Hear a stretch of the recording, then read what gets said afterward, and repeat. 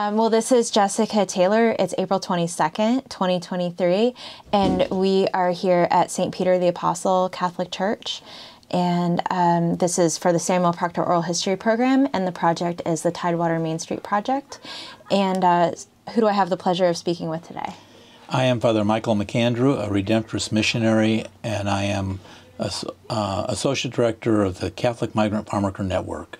Great. And when and where were you born? I was born in Omaha, Nebraska, 1947. Mm-hmm. And what was your family life like at home?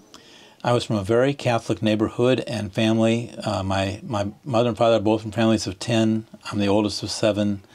I grew up in a neighborhood that was all Catholic. We had a parish grade school and high school, and we had 2,000 kids in that school. Mm-hmm. The only public school in our neighborhood had about 150, and half of them were Catholic, so I was in a Catholic neighborhood. Mm-hmm. Grew up, and the parish I was from had 40 men who had become priests, and many of them were missionaries, and I was impressed by them, and I always wanted to be a missionary in Brazil, but never got there, but I ended up in Hispanic ministry here. Why Brazil? Well, that's where our neighbors, my next door neighbor, his parents were there, and he would come home and show us pictures of the life in the jungle, and I thought that was an adventure. What was your relationship like with your faith as a child? I grew up right across the street from the rectory and played on the school playground all the time, and when we would I'd walk over to my best friend's house. I'd always pass by the church, and we had the custom of, when we'd go to each other's house, we'd walk through the church as sort of like, I mean, that was our visit, but it was usually sort of a quick run through the church. But the church was part of our life, and part of it. Beyond actually attending church on Sundays, were you involved in other aspects? Oh yeah, I mean, I was in Catholic grade school there, and altar server when I was 5th grade and 5th to 8th grade, and I entered a high school seminary right out of grade school. It was that was the way it was in those days. You entered in 1961. I entered a seminary in Wisconsin, and I was gone 9 months of the year from my family, but lived. I took 12 years of study in the seminary in Wisconsin and New York, where I studied. But that was over that 12-year period. Mm-hmm. And you grew up during a moment of a lot of national change. I grew up in national and church change. I went to the seminary 1 year before the Vatican Council began, and I was ordained in 1973. So I went through that transition of that with that. There was also growing up, and I believe in the best time of the, I mean, people look at the 60s and 70s, and some people think of the introduction of drugs and all that stuff. I thought it was a great time to grow up. And we had also grew up with the Vietnam War and the struggles of deciding where you were at and supporting it and opposed to it, however you were. And my dad was a veteran of World War II, but he was very much opposed to any war. He hated war. He thought war was, he always said war is when the politicians don't do their job. But he always supported the soldier, no matter what. And it was always, I grew up knowing, make a difference between the soldier and the policy. The policies you can disagree with, the soldiers are our brothers and sisters. And you were also still in school in moments of the farm workers movements and the civil rights movements. In fact, when I was in the seminary, the boycott of grapes was going on. And one of the things that happened was we would not have grapes at the seminary. And one day we come down to the kitchen, to dinner, and there's 40-pound box of grapes on the table. We went into the kitchen and told Brother Florian. I said, "Brother Florian, don't you know we're not supposed to have grapes?" And he says, "No, these are union grapes. We were just told to buy grapes to prove to the growers that the church would support the growers when the union was signed." And so we're all at the table going, "Si se puede," as we're eating the grapes. That was my experience with them. And where was the seminary? In New York. Okay.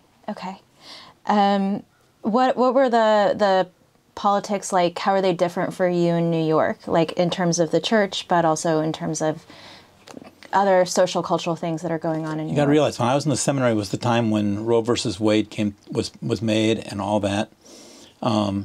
We were activists with marches, with civil rights, with we were activists with marches with the UFW and that type of thing. So we were informed of that. How much I knew about it, I can't. In those days, I didn't know much about it, except that I did in the seminary. 2 summers I spent helping with a migrant camp mission, where we would offer a children's program, education program in the camps. So I did that 1967 and 1972. Spent a summer, 2 summers doing camp work, once in Idaho and once in Wisconsin. Do you remember particular marches that you, or movements that you took part in while you were in New York, or that your seminary took part in? We marched. We had marches for pro-life. We had marches against the nuclear arms. We had an activist group of students. Not everybody was in it, but some of the students were active in marches for the for the African American issues, for Hispanic issues, but pro-life issues, and in those days, that's what we did. We were out. I remember those days in the seminary being engaged in that. Also did a little prison visiting and prison ministry as part of my seminary studies with county jails at that time. Mm-hmm. And was it a formal student organization that you were? No, our seminary was a small seminary. We had about 100 students, and it wasn't like you had groups of guys that got engaged with different activities. Okay. I was more with the athletic crowd. I was more with the soccer team. Okay. I was more involved with sports too much. Well, you mentioned the prison work. Can you talk a little bit about that? Well, I've been in various places where I've lived. I have never been a prison chaplain as such, but I've been a person going to say mass in prisons. I did it in Colorado. I did it in Mississippi a lot, and in California. California, I mostly went to women's prisons, but I've done prison masses to get to know what that world is like. But and in Colorado, we ran a program at the Federal Correction Institute. It's where some of the guys like Timothy McVeigh and Oklahoma Bombers they were held there, but I ran there. I always said the Spanish masses, and got to know the. It was a supermax, so it was quite a interesting experience. What was that world like? You mentioned you were trying to get to know that world. What were your impressions? I'll say this: that a lot of prisoners that would come to a mass were oftentimes ones who were looking for at least some meaning in their life, and not so necessarily were they all Catholic. I mean, I remember in Mississippi, one man came to our group, and he was. It was when Pope Francis came to the United States, and when he was there, we used to have a small group to come to the Mass, 12, 14 guys. And after the Pope came, we'd had the room packed, 48, 50 people. And this one fellow came in, and I said, well, you're new here. And he said, well, I wanted to find out about the religion of that man that hugged prisoners in Philadelphia. When he was I think it was in Philadelphia, when Pope visited a prison, and CNN covered him in the prison, and he hugged the prisoners, each one of them. And he said, I wanted to know the religion of a man who would hug us as prisoners. I thought that was quite an impressive moment. Absolutely. And the Catholic Church during this time period, you said, is going through a lot of changes. How is that influencing your relationship with the work in your faith? Well, I think that we've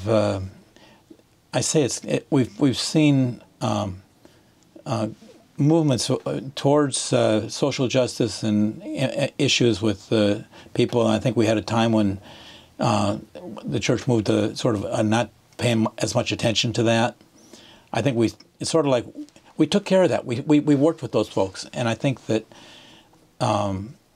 Hispanic ministry particularly has been really evolving in this country, and a lot of the pressures around it have to do with changes in the culture, changes in our American reception of our Hispanic immigrant.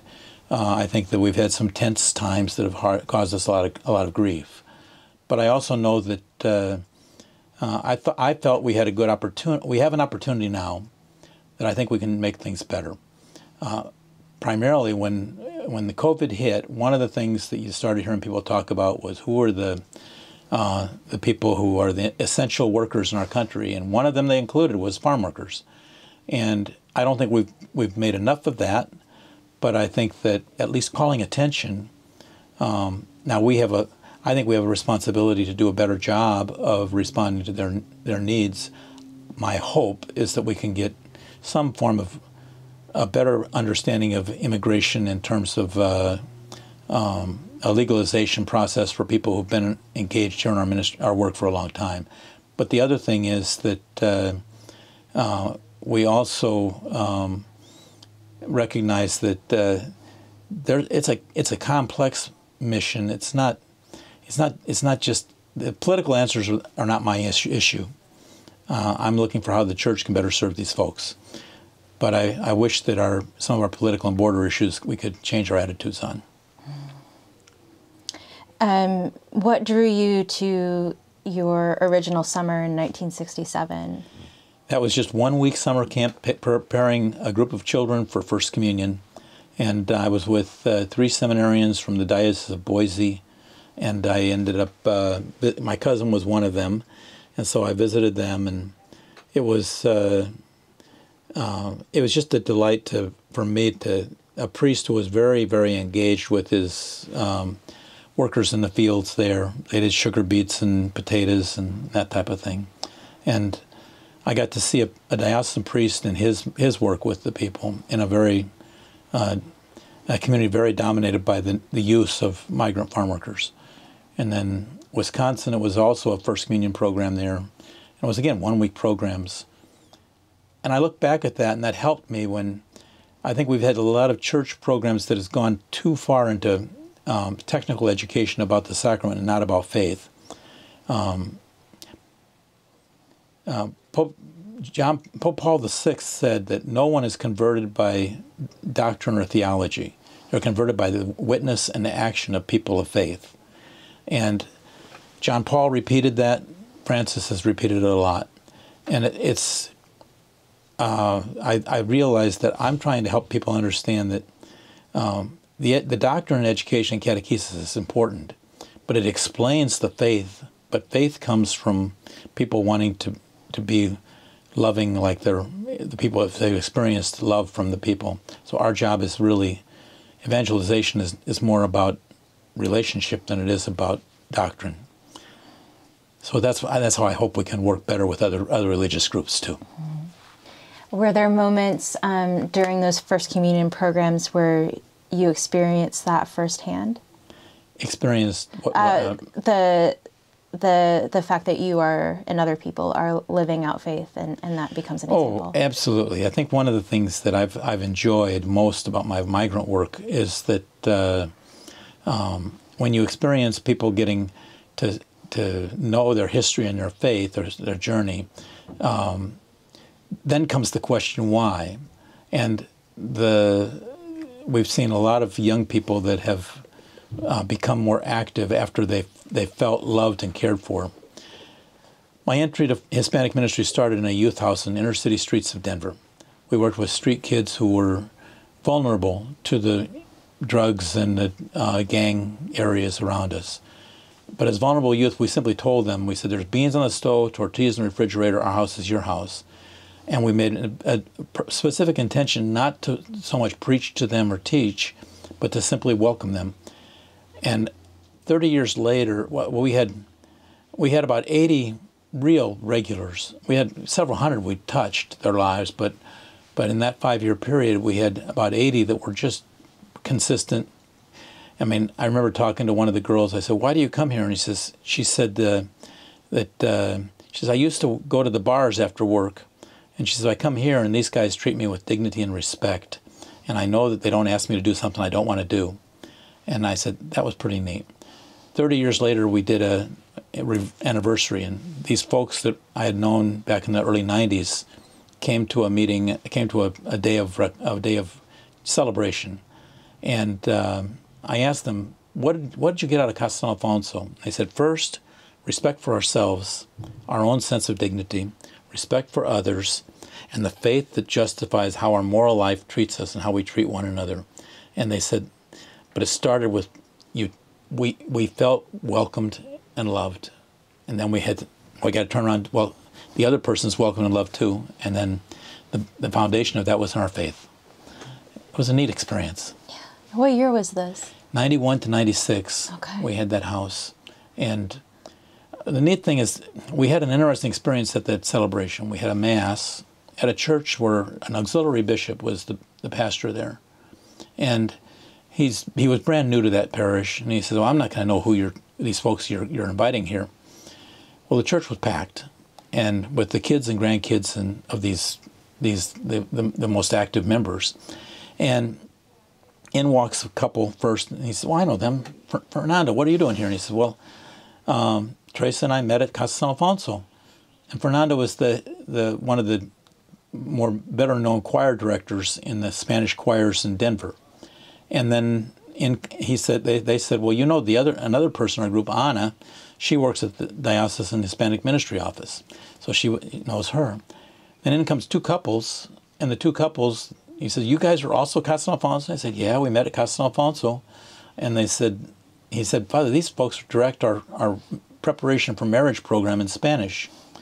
And then he says, "You know, these are the most active leaders in our church here in the Diocese of Denver." And I said, "Yeah, 30 years ago they were street kids." It was fun. I'm struck that there are a lot of different things that you could have spent your life doing. And I'm wondering why migrants first and also Spanish-speaking communities second. Why those two? It's easier to say why I came into the Redemptorists first was what we say of ourselves. We're called to work with the poor and the most abandoned. We have a line from our founder that says we are called to evangelize and be evangelized by the poor. So walking with the poor was my desire. I wanted to help the poor. And my dream was to go on a foreign mission. And I've spent 10 years in parishes and more middle-class parishes, and then I spent 7 years as vocation director. And then after that 17 years, I went to Denver, and I call it Denver, Mexico, because our parish was inner city. We started this youth house so that kids could come and see the priests, not having to go past the secretary and locked doors. The doors were always open. And that was my way into really becoming in the Hispanic work. So it was to open myself up to learn the life of the people. And like I told you, when I first came, a priest said to me, "I hope you walk with my people." Myself and the other priests and brother who were with me, we said, if we can walk with the people, they're going to have to let us in to their lives. We have to let them into ours. And they came.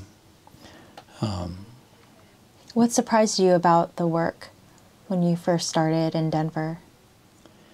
What has really surprised me is faith is not based on ideas. Faith is based on a respect and a relationship, how a person feels a relationship with the divine in their lives. The history of the Latino faith, especially around Juan Diego and the story of Our Lady of Guadalupe, is a story he was not converted by doctrine. He was converted by a feeling of being loved by God and a search for the divine. And then you study the theology. I always believe that it's not the doctrine that leads us to Christ. It's the belief of others who've witnessed the faith, and we come to them that way. There's also a lot of organizing that has to happen. Yeah. How did you go about learning the skills for that? I'm going to say one of the most important things in my personal feeling in my life was athletics, sports, teamwork, playing on a soccer team where, no one person dominates the game. If you have a dominant person in the game, you're probably going to lose because it doesn't work. You have to have teamwork. And I think that I mean, and in the seminary, we had a lot of things we did together. And I was as a religious order priest in a seminary, we had athletic teams, we did musicals and plays, and you had to work with, if you were on stage in a musical, you were singing with a group of other people. And it was, for me, the community building that I learned through seminary that taught me how to say, okay, now how do I gather other people and work with other leaders? To me, that was one of my greatest lessons.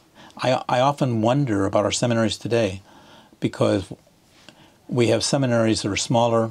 They're not independent. They aren't all seminary, and so many of our seminarians, they don't participate in that type of activity.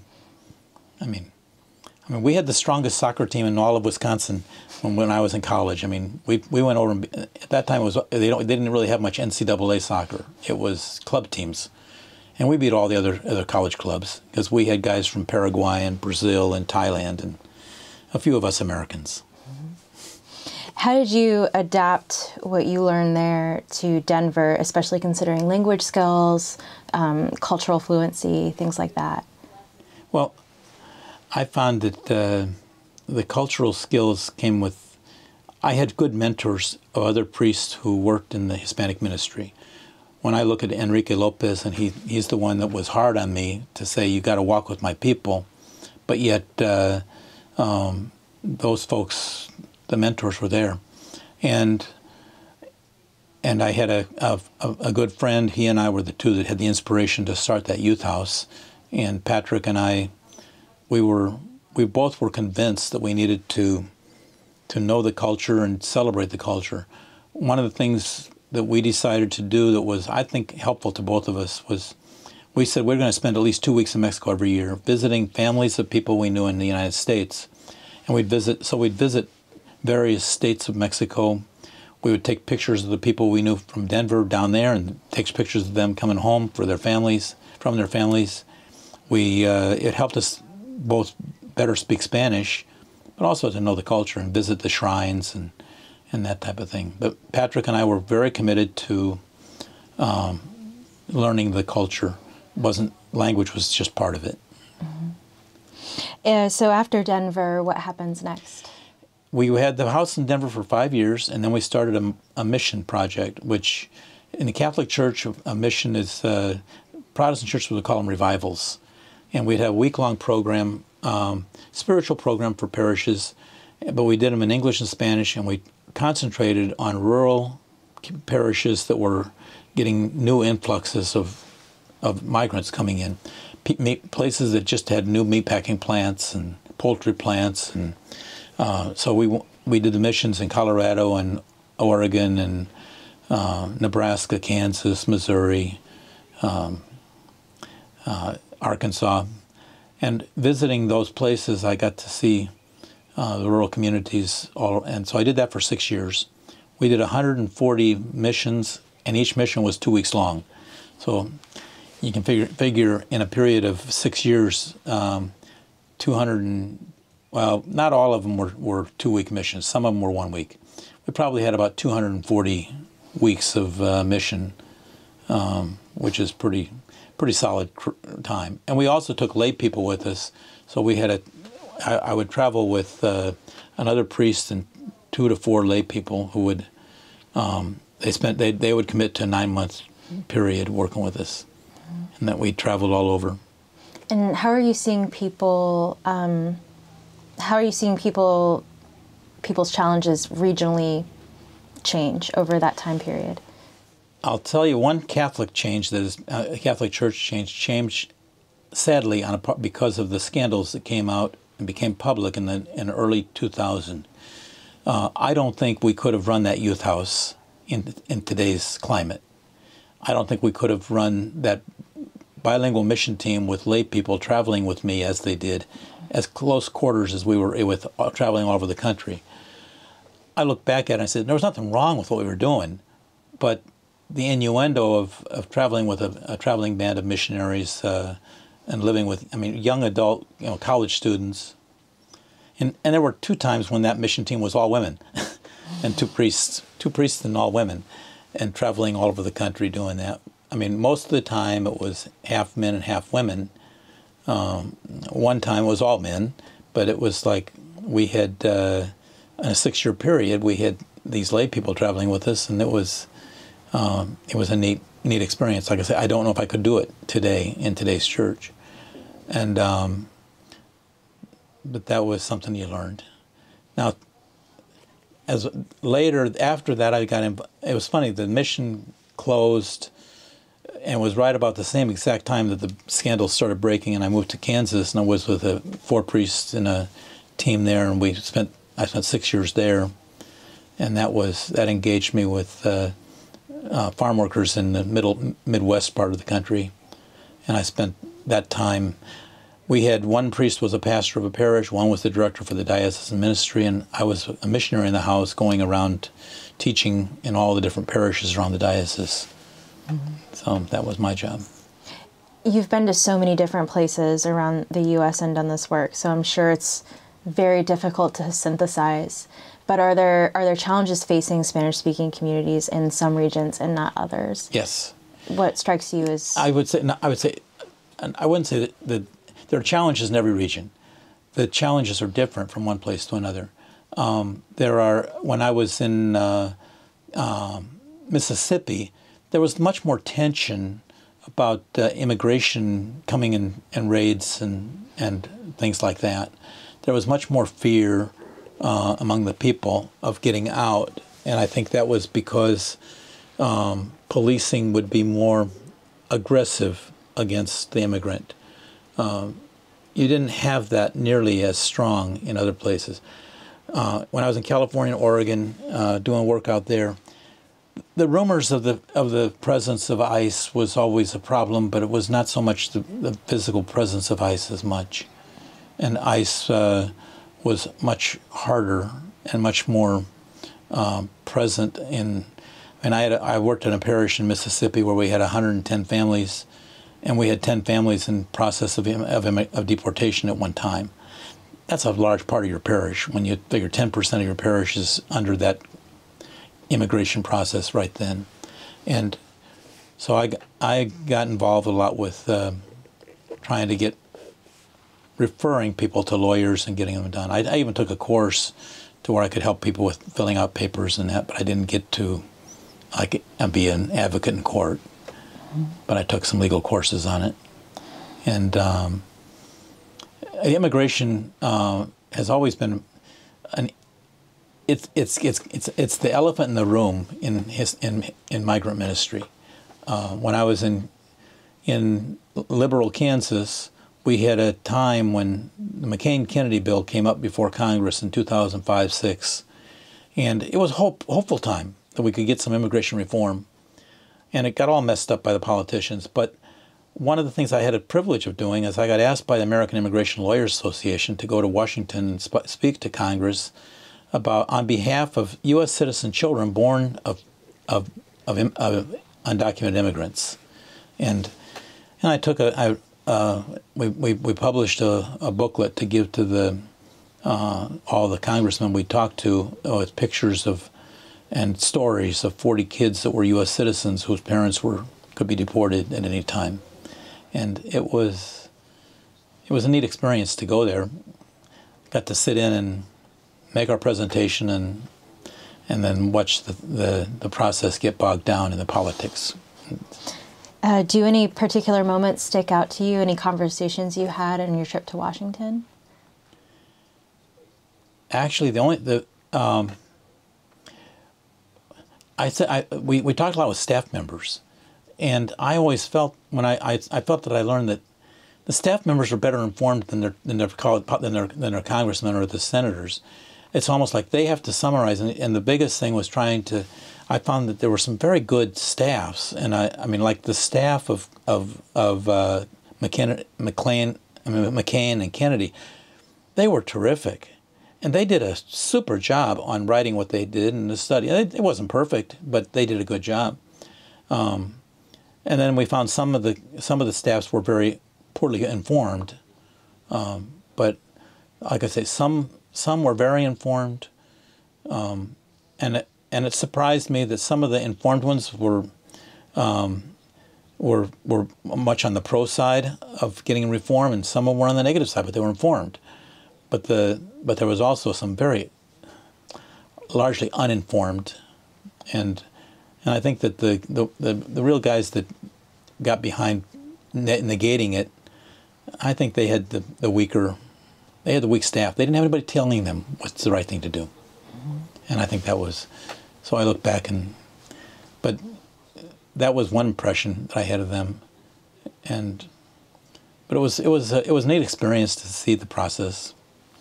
And at the time, the U.S. Conference of Bishops created an office called Justice for Immigrants, and I was there when they first started.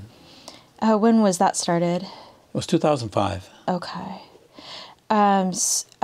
When you were in Washington and elsewhere, what were some of the maybe ill-informed ideas, not people, but ill-informed ideas that you were running into? I think a lot of folks have a problem, think that all the, about the undocumented, one of the things that I think is misinformed, most undocumented people live with documented people, live with people who are citizens or permanent residents. A significant part of the population, when you go into a house or a home or a field, you can't tell who's documented and who's not by just talking to them, looking to them. I think that because of my work, I find people more open to me. And I think a lot of folks don't know the stories of why people, something I learned recently. I spent the last 6 months before I came here in Mexico studying the situation on the border today, from Matamoros to Tijuana. And we visited 32 shelters along the border, about 8 more in central Mexico. And we always would ask the people, we found out how to ask the right question. Instead of asking por qué or why, we asked, what was your motive for leaving your country? Just softened wording, but it helped. And when we'd ask people, what was your motive for leaving your country? We got a much better understanding of the problems of living with crime in your community, with a government that's not providing for health care, education, resources, opportunity, lack of opportunity, but most of all the violence. And I mean, with one young person I talked to, he said he was 14 years old, trying to come to this country. And he says, after they murdered my father and my brother, I knew I had to leave. He was 12 years old when he saw his father murdered right in front of him. He was 14 when his brother was murdered, and he says his mother and his grandparents said, you got to go. And I mean, these are the desperation of people coming to our borders has grown over the years. When I went to Mexico in 2007, a priest said to me, he says, Father, you need to understand, people don't cross borders to go to another country because of poverty. They go because of desperation. And that desperation can be different from one person to another. For one person, it's opportunity. It's an education, chance for education where they didn't have it in their own country. But many times it's for violence and getting away from violence, repression, abuse. And it's desperation that brings people here. And I wish that more people would understand we're looking at desperate people who many times may be facing their own vulnerability. And I wish that would be more present. You had mentioned working with people as they were confronted with ICE. Mm-hmm. What was your role, beyond the legal piece of it, in the lives of these families that you're talking about? Well, I think we're referral, to refer people to resources for help, such as in education, housing, healthcare, legal services, social services.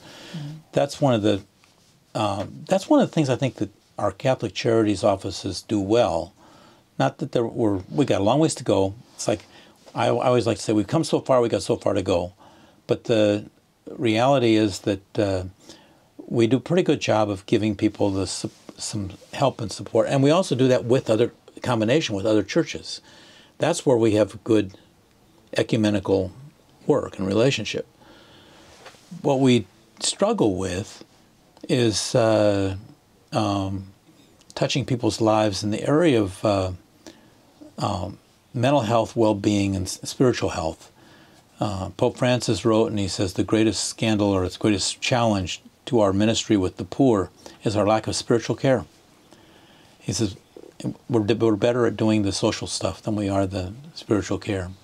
And I think that's part of why I got asked by the bishops to be part of this group that I'm in, because of I've focused most of my attention towards how do we get beyond the social care to move towards the spiritual care.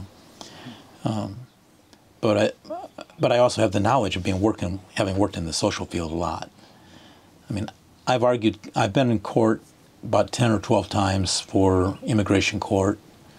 I've been in civil court for other things, to testify, witness to people's good character or things like that, about 10 times. I actually coordinated a case where we won a suspension of deportation way back in 1993. Can you talk more about that? Briefly, what happened was the couple was, a raid was done on their apartment building, and the police, FBI, and INS was there. This was INS days before ICE. And the police right away saw this is not a drug house. This is not, and they were doing for drugs and drug dealers that are what looking for. So if FBI and the police were left, and the INS guy goes and he says, are you guys legal? And the woman says, no. She told him that up front. And he said, where's your husband? At work. And he said, well, can you come and see me in my office tomorrow? So they decided, Father, could you go with us? So I went to the office with him the next morning. And the agent wouldn't, I mean, I couldn't sit with them when he was talking to them, but he comes out afterwards and he says, Father, this couple qualifies for petition for a hearing on hardship, that they could be suspend the deportation order. And he said, get him a lawyer.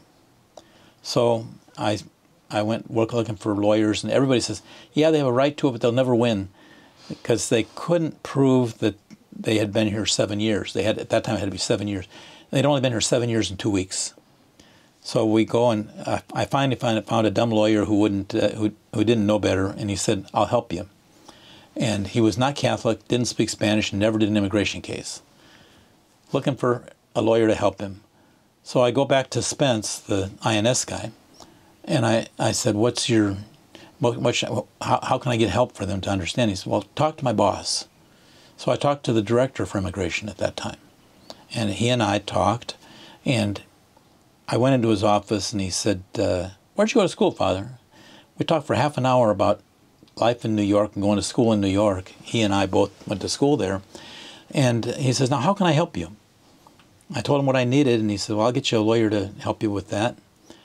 And we went in our preparation. We knew that we couldn't prove they'd been here that long, because they worked cash under the table at first, lived with his cousin, and then ends up Thanksgiving dinner. I'm having dinner with the family, and I said, tell me one more time your story. I said, why did you come to America when you did? To be godparents at a baptism. And I said, what day? And it was 2 days before, it qualified for 7 years and 2 days. And so we had the baptismal certificate, not knowing if the court would accept that as the proof, but we took that in and we presented that as our proof that they'd been here 7 years. And the judge asked the lawyer, well, are you going to contest this? And he said, no.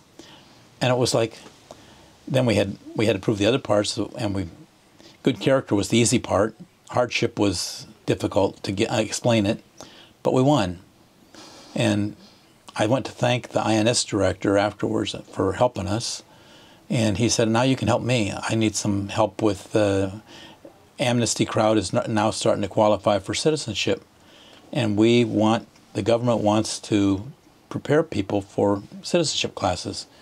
We thought if we could do it in a church, could you get us 8 churches around the state of Colorado to host INS people to teach people how to get ready for citizenship? And so he and I became good friends. When I left Mississippi, I went to his house to go take a vacation and went fishing with him for a few days. And people think, you and a head honcho in ICE? for vacation? I said, yep. Well, how have you seen the legal system, your role in the legal system, change from INS to ICE? That is, I think, one of the worst parts, in my opinion, of the Patriot Act was the not understanding the importance for the people who work for INS and ICE to be able to know both sides of the immigration issue, citizenship and border patrol or control of our borders. It should, if because it was separated, the people who worked in ICE didn't know, they don't know the good people who are coming in. They begin to see, all they see is the criminal element that is actually not the ones coming in, but the ones who are guiding them in. And they lose sight of the humanity of the people they're serving. And to me, that was one of the greatest challenges that they did. I look back to my time in Denver. We had a program called Weed and Seed for the police officers. It was a community policing project to get the police out of their cars and into seeing the neighborhoods they were in. One of the police officers, I was a chaplain to them, and the police officer said to me, he says, you know, after walking the beat for 3 hours a day, twice a week, he says, now I know who I'm here to serve and protect. All I also saw before that was criminals and people who haven't been caught yet. And Tony learned that. And I think a lot of our ICE agents and our Border Patrol people, they don't know the humanity of the people they're, I mean, some of them are, I mean, a lot of them are good. But there's too many who don't know and don't know the people that are, if they would understand a little better, they might know the difference between a criminal and a person who's desperate, trying to get away from violence or that. And how has that affected your role, pre and current situation? It's actually, well, I would say one thing it's probably done, maybe I don't know if it's good, is I have had to personally have to separate myself from the legal issue process. Really? I've had to find myself be a referral person to people trying to get help with it rather than being actively engaged in it. I did for a time, you know, work directly with people, preparing them for cases and stuff like that. And I was getting too angry with that. It was not healthy for me, and I don't think I was really. It wasn't healthy for I needed somebody with a little more perspective, and I had to get perspective in my life. So it definitely changed in the last 5 years. From my advocacy role has become more referral than direct advocacy. Well, I was going to save that question for the end, but one of my questions was, how do you manage? How do I what? Manage. My management, my best part for me has been the fact that I've been allowed by my superiors to move around the country in so many ways. I wrote, when COVID hit, I needed to find how to get my Facebook page to be more understanding of who I was. I had just all I used Facebook for was family pictures and that type of stuff. But when we had to start putting online masses and information and things like that, Father Mike is the one who helped me. He says, you need a different name for your Facebook page or another Facebook page. I said, well, what do you mean, like Father Mike McAndrew, Redemptorist Missionary? And he said, no. Something that identifies you with your work. So my Facebook page is Padre Migrante. And then I got the email site, padremigrante@gmail. And then I got a website, padremigrante.org. And so I got a lock on that name. And I realized that in my own work, I have moved around like a lot of migrants. I mean, I'm an unusual member of my community. I have lived in 17 different places since I took my vows as a Redemptorist 55 years ago. I mean, to live in 17 different homes in that time is little. I mean, in 17 homes in 11 states. So. You had also mentioned amnesty cases. Are those different from the other kinds of Is your role different? Well, the amnesty was done in the 1980s, late 80s. Oh, okay. And those were the folks that got legal residence here in this country. And they got permanent residency. After 5 years of permanent residency, they qualified for application for citizenship. And I was very much encouraged by both the INS approach to it and our I think that some of the people who come to this country, they're never going to become American citizens. That's not their dream or hope.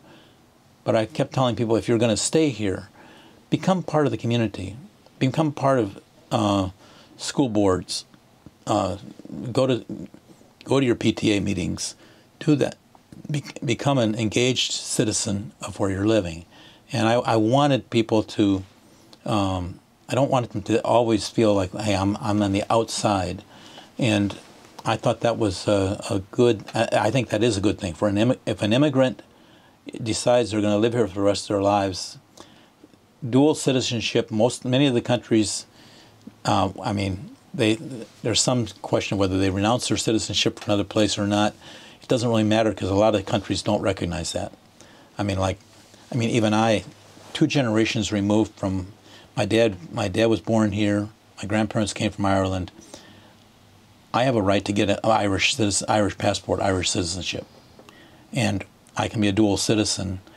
I know that Italy and Ireland and a couple other places in Europe, they will take Americans who are second generation and make them citizens. Mm-hmm. So I think that's why some of those places have good hockey teams. So you were involved in Justice for Immigrants, and then what happens after that? Well, Justice for Immigrants, I've not been really part of it. I've been, okay. I've been involved with immigration, and the leadership of Justice for Immigrants knows me and has known me for a long time. But this is my first time to actually be engaged in a church-related national level office where I've been on it a week. The Catholic Migrant Farmworker Network. I was the diocesan director for farmworker ministry for Fresno for 4 years. Actually, 5 years I worked there. The bishop asked me to, before I took the job, he said, I want you to spend a year doing preaching missions in my diocese so you get to know my people. And then after I finished that and gave a report of what I saw, he said, now would you be my director? So that's how I became the director there. So tell me a little bit more about your time in Fresno. What were you learning? What were you seeing? What I saw was a diocese that has some of the most intense agricultural production in America, the most labor-intense agricultural production in America. Fruit, vegetables, nuts. The amount of labor intensity. I've come from Nebraska, where people, they plant and harvest their wheat and the corn and things like that. In Kansas, where I was at, meat packing. But the reality was that big farms have, several workers running their tractors and plows and that stuff, but they don't have the labor intensity of fruit and vegetables. Anything that needs hand labor harvesting. So when I got there, the estimate was made there were 200,000 farm workers in the Fresno diocese, 650,000 in the state of California. So when you look at those numbers, you had that many laborers and we were the largest diocese for farm workers, but you realize that's a different type of agriculture than. And then you come out here, and I realized that where you find fruit and vegetables and slaughterhouses, dairies, you'll have a lot of workers and intensity for labor. But when you're out where there's fields everywhere, and it's just out in open fields like Mississippi, and Mississippi was very scattered. It was very hard to find labor communities. That was a real different. I spent 5 years there, but it was tough to even to cluster people for any kind of ministry. Where in California, with that many workers, there were trailer parks that was purely workers from the field, or even cities that have neighborhoods that were, I mean, like you could go in the downtown downtown Fresno area, and you could have a neighborhood that was all farm workers, and they, at daytime they're driving 40, 50 miles away for work, but they come home every night. So it was a different, each place has its different realities. Even like the state of Virginia, for example, if you go from the Eastern Shore to Tennessee, this is a long, lengthy diocese with many, many different agricultural interests, and so some of those agricultural interests are more intensely labor intense than others. The Eastern Shore has a pretty significant labor intensity of the workers here, with the vegetables that they produce, and with the poultry plants and packing houses. Even here, the people here are telling me it's a lot different than past, that there probably is less labor intensity in the fields than there was before, but there's more plants. So the processing is the industry here. And one of the things about agricultural work, this has to do both locally here in Virginia, but nationally. Our CMFN did a study in 2007 of the percentage of workers in of immigrant laborers who live in rural communities. And in the 1960s, it was like 65% of immigrant labor in a rural community was in agriculture. Now it's only 35%. And they're now working in gardening, roofing, construction, bridge building, road construction, nursing homes and maintenance, restaurants, tourism. So that when you look at the immigrant population, there are some states some regions where the health care is 60 and 70% immigrant working in the healthcare industry. Doctors, nurses, physicians, physical therapists, cooks, and maintenance of the places. In the state of Kansas, in many of these the counties in Kansas, healthcare it's an immigrant-based healthcare system, and we don't think of that. Usually, that's oftentimes Asian. Okay. How does that shift affect your work, how you organize? I'm thinking especially of the scale that you saw in Fresno. Well,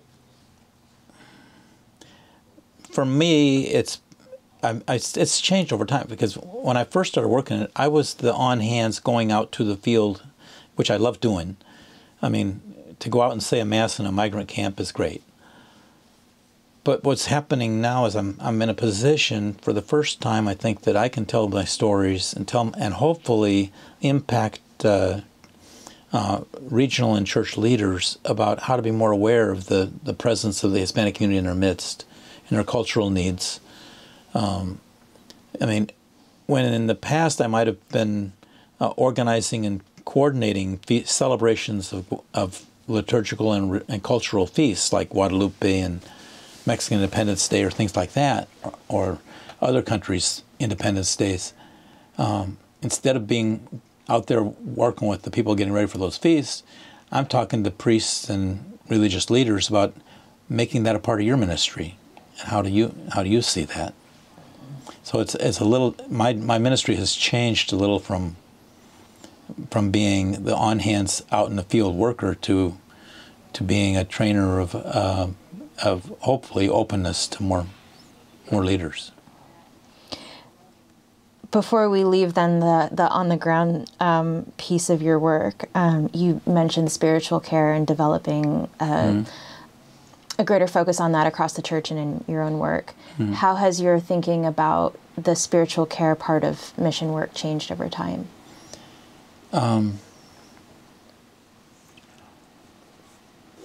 I believe that people need us to walk with them more than...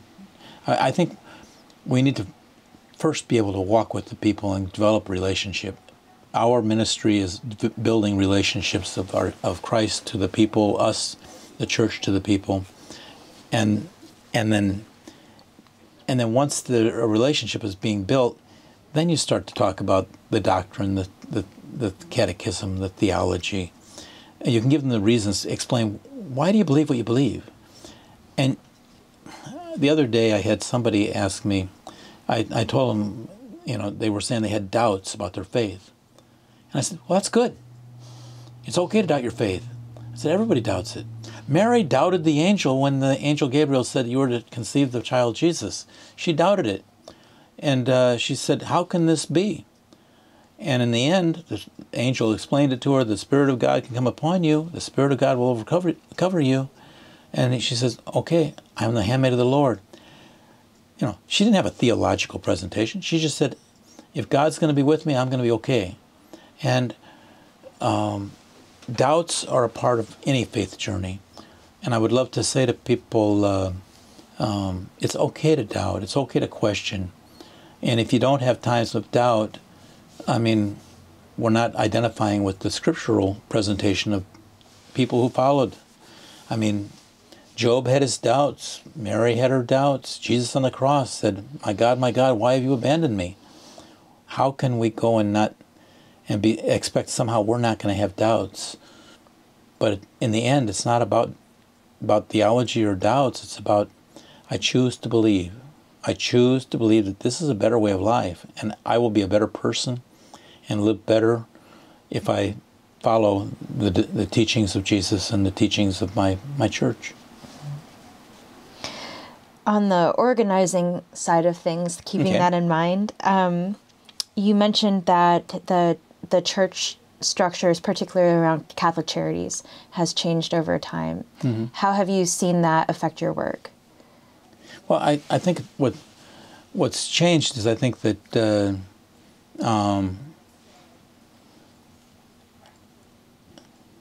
in my understanding of I think Catholic Charities does a great job of the social issues. I think that where our church is dropping is not as failing to follow through with spiritual care. I'm not sure if that helps you understand that or not. A little bit. Okay. Yeah. And then you said that there's also interchurch organizing that's occurring. Some of the best work you can do is when you work where you respect each other. My feeling is that the challenge to all of us ministers, I don't care what religion we are, is we need to be the leaders showing our people it's okay to meet and greet and welcome and converse with people of other faiths. I had a privilege one time going down to a Baptist church in South Florida. My cousin's husband is a Baptist minister, so it's part of the family. And he asked me to preach in his church. And I said, what do you want me to talk about? And he says, talk about the scandal of divisions between churches. I said, I'm not doing that alone. You and I are doing that together. And so he and I gave this talk about, respecting each other. And people came up to me afterwards and they said, it was so nice to hear a Catholic priest and a Baptist minister sharing the pulpit together. They said, we don't see that very often. And however often we see it, it's not enough. And it was, and of course, Don and I just said, well, we have to get together because we're family. It was. I just think that ecumenical work is something that we all need to be doing better work. When I was doing prison ministry in Mississippi, we had to have by requirements of the prison, we had to have a training every year. It was boring as could be. But I began to realize that the head chaplain, he looked at us because we came, 3-4 years in a row to the training. He says, you guys are my helpers in it. You're helping. And one of the things that was very emphasized always by the prison system was you cannot proselytize in prison. You have to respect all religions and faiths. And that was easy for us. But there are some churches, like Jehovah's Witnesses and some that are very pushy about their faith. And they found that hard. But they had to have us, the chaplain says, we need you to, explain to them why it's important. And, it was an interesting 5 years that I was in Mississippi doing Mass at that prison. I mean, we took turns, but we had to take two of us up there to do the prison Mass because they had two separate chapels, and they wouldn't put them back to back, so we had the same hour for both chapels, and so we did have two priests there, but it was an interesting experience. I think we left you in 2005, 2006 was the last kind of a big life event. What happens after that in your work? Well, that was when immigration did a raid. I was living in Kansas at the time, and I was working at a parish, and immigration did a terrible raid of 6 meatpacking plants in 6 different states on December 12th, 2006. That's the most important feast day of Mexican people. It's the Feast of Our Lady of Guadalupe. It's the day that we celebrate. And I was saying Mass that day, and all of a sudden I could just recognize people were getting phone calls, messages from people around, from their family members who are in other communities of meatpacking plants. So some of the folks in our meatpacking plant, Liberal, had family members in Greeley, Colorado, and in Dumas, Texas. And so here they were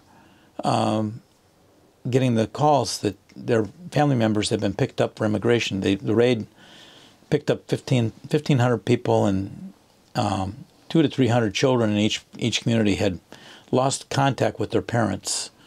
And the good thing was the churches did a job in all those places of responding with schools, and the churches did phenomenal jobs in every one of those towns, including some of the local police departments who refused to participate in the raid, like Grand Island, Nebraska. But the Dumas was about 50 miles from us, and so 2 days after the raid, I went down there to take food and blankets and things like that to help the pastor out with caring for some of the kids. They got some of the kids into homes. So they had 80 kids in the school living in the school gym, boarded up there. So we took food and stuff down there, and I got to hold a child. The husband had been in the plant, called his wife, told her that, go to my sister's house. ICE is here. I don't know what they're going to do with me. He says, if I get taken into custody, know that I love you. And that's what he said. Well, she was pregnant, almost 9 months pregnant. In running out of the house to her sister's house, she fell, went into labor, gave birth to the child, and in the process, she went into a coma in the hospital. The sister was there present with this little baby, had gotten the baby, and gave me the baby in my hands. And I'm holding a little infant, 2 days old. And, her father has, they deported some of those people right away. Her father was deported to Guatemala. The mother's in a coma, and she's from Mexico.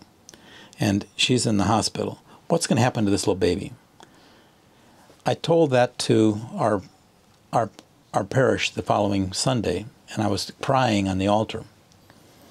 I had 8 people write notes. 4 were sort of like in sympathy, and 4 were saying, all you care about is those illegals. You don't belong here. And after a couple of months, it was determined from my superiors, maybe you ought to go take a sabbatical. And that's when I took my sabbatical down to Mexico. I went 6 weeks traveling Mexico and 3 months picking cherries in California and Oregon, and ended up getting to walk that way with the people. So that's when I really got intensely involved with the farm workers, because I got to know them there.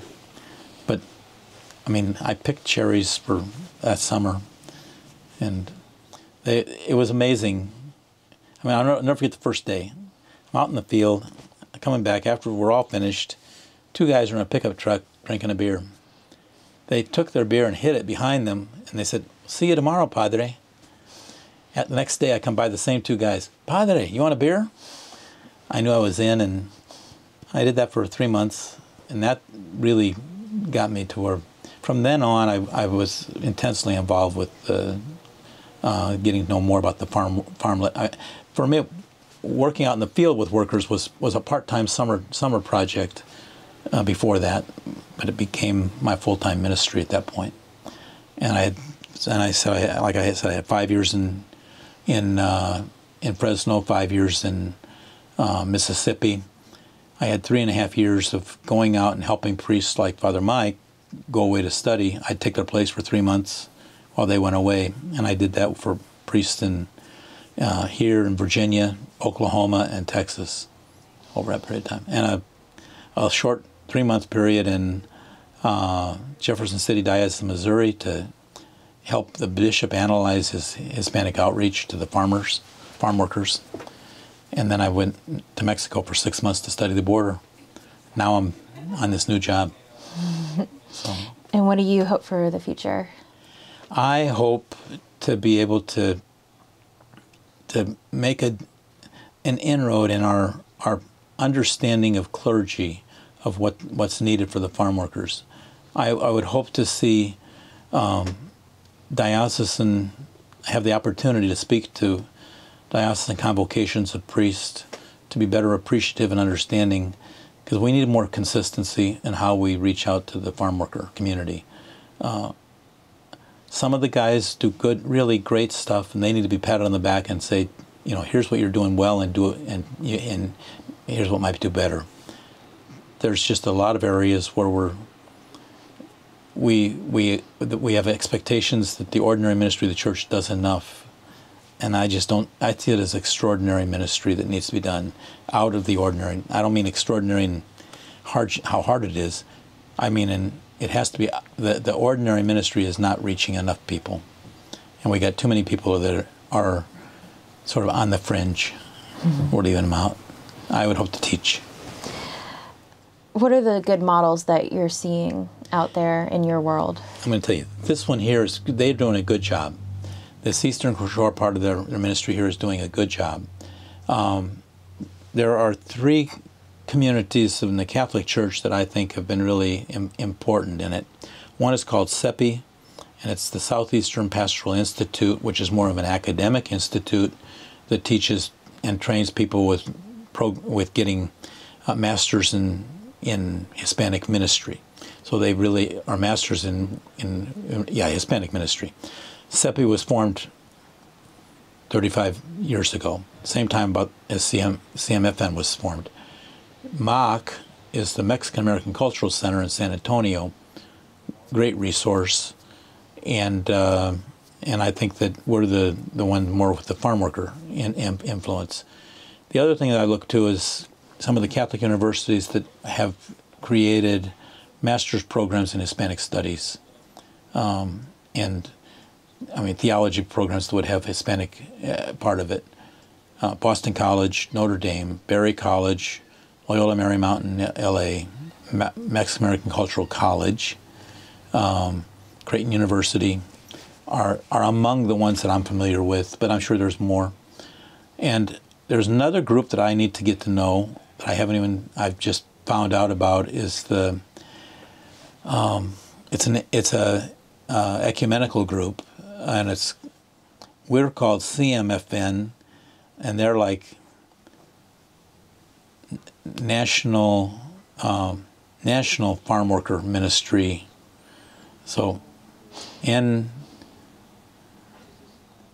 National Migrant Farm Worker Ministry, and it's a ecumenical group, and so we need to get together. And I know that our leadership in theirs has been already. I'm just finding out about them through our program, but I think it's National Catholic and not National Farm Worker Ministries. We need to get together with them. Mm-hmm. What does a good future look like where you work yourself out of a job? Well, that'd always be great, especially at my age. I need to do that. It'd be nice to be able to find people who will follow in the footsteps of doing ministry. So I look at Father Mike Imperial here, and I'm thrilled that he's taken such an active role of wanting to do this ministry. one of the things that I mean, I hope in my own community as a Redemptorist that I can get more people to follow this type of ministry too. But my hope is that our seminary, I would love to see seminaries invite myself or Tom, the other person with our office, to come and speak to their seminarians while they're in formation, so that they get at least an understanding that that all of our ordinary ministry has to take an interest in the people who are missing. When we've got some great writings in the past in our church, I mean, one of the things I worked with the Bishop John Steinbach from Fresno when he was there, and in 2010 he gave a great talk to us about worrying about the people who live under bridges and in cars and in prisons, and he was talking about how we as a church need, and he's talking about he wasn't talking about Hispanic ministry, he was talking about all ministry. We're missing the people that do not feel comfortable in our midst. People who've experienced mental health issues, people who've experienced suicide in their family, people who've experienced challenges because of sexual identity. How are we reaching them? They're part of our constituents too. And then 2 weeks later he announced that he had cancer and he was dying of cancer. It was his last, I call it his last talk. It was his last talk to us as priest of that diocese. And that was in 2010. So we need to, I hope that I can give to people, somebody follows it and says, oh, my eyes are on the people we're missing, the abandoned. Is there anything you'd like to add? About your visit here, since you're here in Virginia, this is one of the more complex dioceses I've ever seen for its outreach across various cultures and dynamics. The reality that you have so many different types of farm labor in this community, it's going to challenge all the church leaders to be creative in how they're working on this. And like I said, they've got something good going here, but a real challenge to the bishop here is going to be, coordinating from one side, because it could be things that work here may not work in another place, and things that work there may not work here. I think some parts of the diocese here will have a lot better work with the farmers, growers, and I always found that the growers were very helpful to me in reaching out to their people. Most growers that I find are appreciative of their workers, and they want help for their workers. One thing that I found, at least in California and Oregon, was most of the growers were very supportive of wanting a legalization process for our workers, because they want a legal workforce. They want the people who they can trust. But the politicians need to listen to the people on the ground. Funny story about that. Fresno, one of the congressmen came to visit us, and he wanted to talk to people in Fresno about immigration issues and what we felt about it. And we gathered head of the Hispanic Studies Department for Fresno State University. We had people from various churches. We had the UFW president. We had the Nisei Farmers League Growers Association president. We had people from the police departments. We had people from all these groups we had the Dreamers were there and all this. And the guy comes in, and it's supposed to be a listening session, is what he's tabbed as. For 20 minutes, he wouldn't shut up. He just talked and talked and talked, and then he reached for a bottle of water, and I stopped him. I says, "Sir, now that you've stopped for a moment, could you please stop and listen to these people? You've gathered the best people I know in Fresno who are knowledgeable about the immigration situation here. Could you just listen to them?" Well, and all of a sudden it was like, he said, "Okay, Father, I understand." And he shut up. So for 40 minutes we got a chance to talk to him. And but that was I had to stop him. And I had people afterwards say, he's one of our friends. He's one of the politicians that we can count on. And I said, you insulted him. I said, no, I just got him I said, I want him to listen to you guys. and a lot of the folks, the dreamers came up and said, thank you. Anything thank I'm you. missing? You probably have more work to do, so I can No, it's let you okay. I can stop.